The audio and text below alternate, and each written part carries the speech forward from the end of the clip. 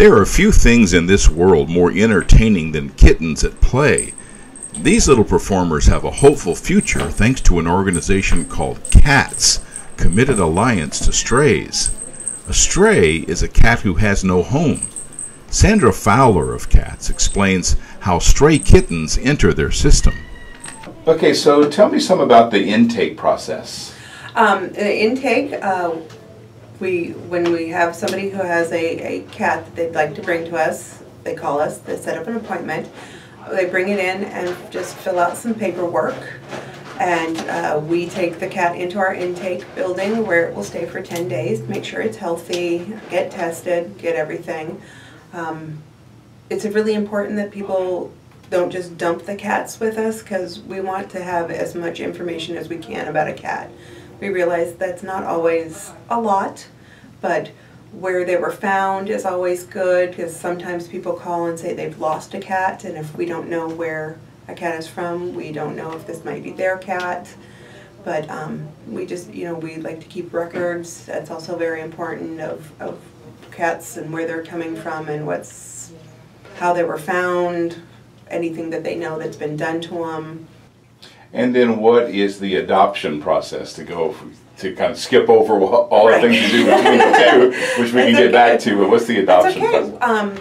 Adoption process, when somebody wants to adopt a cat, they come in, an adoption counselor will take them around and meet the cats, and hopefully they'll find one that they click with and clicks with them, and in which case it's very easy. They fill out paperwork, they pay the adoption fee, and they take their cat home.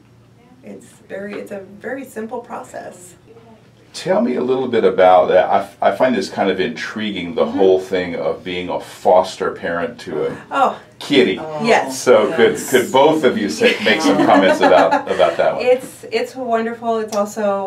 It's the job you love to hate, because sometimes giving them up is very hard, but they're going to get a good home. We have mostly what we have that come in to go to foster are going to be kittens, but we do have some adult cats that have been through a lot and need a little extra love before they're going to be doing really well in here.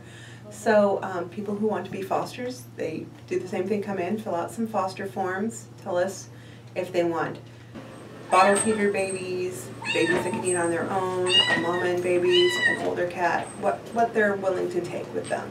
And from there, when we get cats in that need to go into foster, we'll try to find the right foster family to match them up with.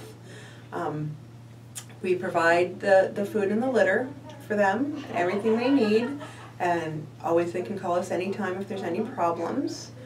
Bottle feeder babies are a lot of fun and a lot of work.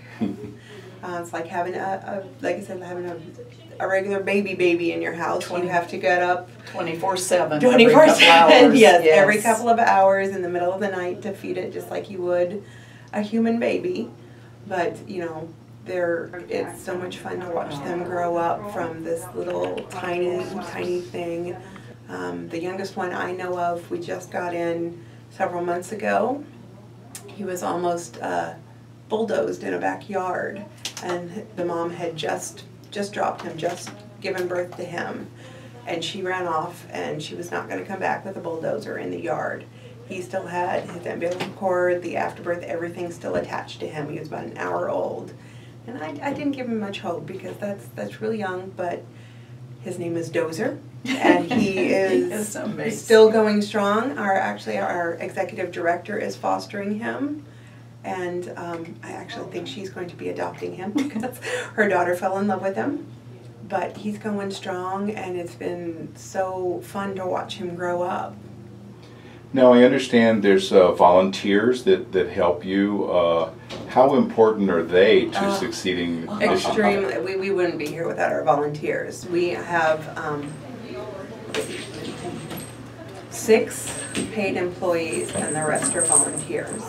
So the volunteers answer the phones for us.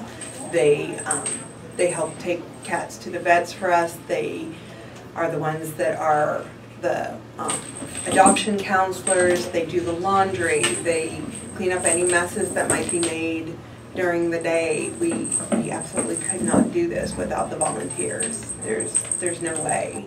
We never get anything done. No. in the office.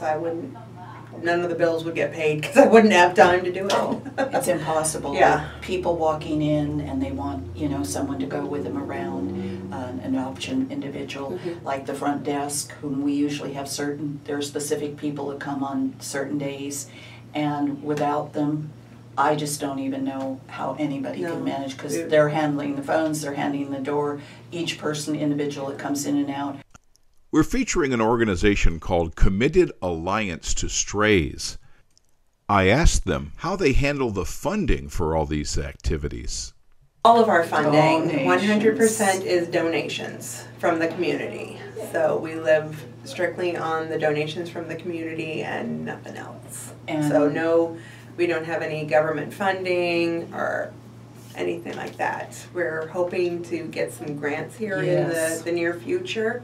Unfortunately, in the past couple of years, we haven't had anybody who knew how to write grants for us. So we have had several people step forward just recently who know how to write grants. So fingers crossed, we'll be getting some, and that might relieve some financial stress. So when you consider all of the participation in the fundraising, as well as the people willing to foster cats and people willing to adopt cats, what does this tell you about the attitude of our community about cats? There's more cat lovers than cat haters. We did, was it 2-3 years ago? 3 years. We almost had to close our doors. We had nothing in our bank. It was gone. And we put out a plea, and it was incredible what happened. In 2 weeks, we made $150,000. The community stepped up. They came out. They donated money. They donated food. They donated everything that they could to keep us going. We got the interview got online. And went on to Jackson Galaxies. If you know him, he does the Cat from Hell on TV.